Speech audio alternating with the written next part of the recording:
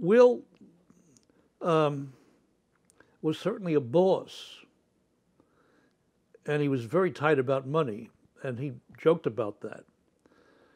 But he didn't act like a boss. He acted like a colleague. He acted like an elder brother. And he was devoted to comics. He saw that I was devoted to comics. And we talked comics endlessly. We talked about it, what different artists did. We went back and forth. We had real conversations. And I learned a lot in these conversations. And I think I gave him a lot of pleasure because none of the guys who worked for him could take part in these conversations.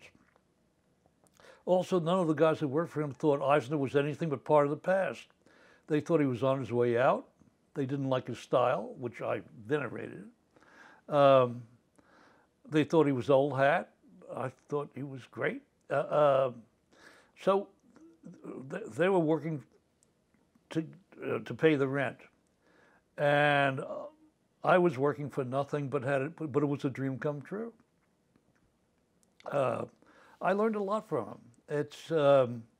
I learned about storytelling. I mean, I learned how to tell stories by studying the structure of the spirit stories that he himself was writing and emulate them. And when I found that his stories began to suffer because he was involved in so many other enterprises that he basically was not writing well anymore.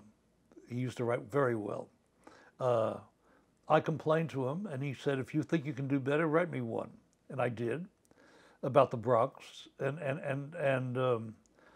he thought it was better, and I was the writer from that point on. And suddenly, being hopeless at everything else in the office, and making lots of mistakes and screwing up technically, and not understanding how so much of the process of what they were doing or getting it wrong, and being clumsy and not being able to handle a brush the way you're supposed to, doing any of that stuff. I could write. I didn't know I could write. And I had no trouble writing those spirit stories. And so I just kind of aped what I had learned from Eisner in his old stories, but also what I got out of radio drama and movies. Noir movies that were in vogue then.